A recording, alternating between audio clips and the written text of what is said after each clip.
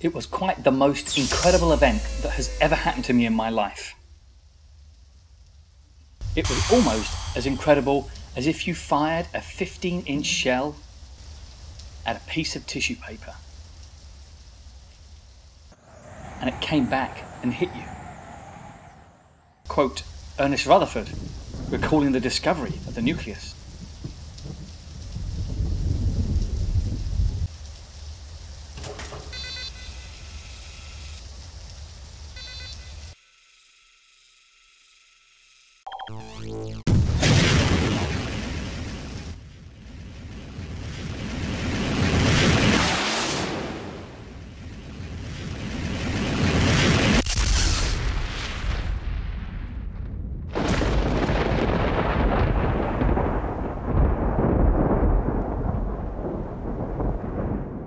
So this is a diagram of Rutherford's experiment.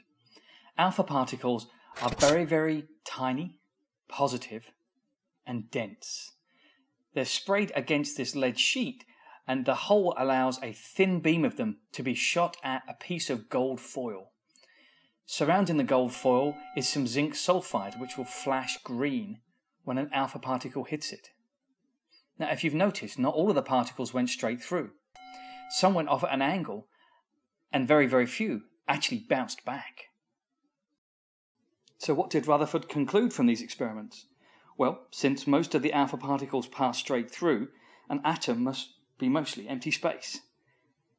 The deflections must have been caused by something positive repelling the positive alpha particles. And the bouncing back must have been due to head-on approaches of the positive alpha particles and something positive. And since so very few of them did deflect or bounce back, whatever this positive thing is must be very, very small compared to the size of the atom. He discovered the nucleus.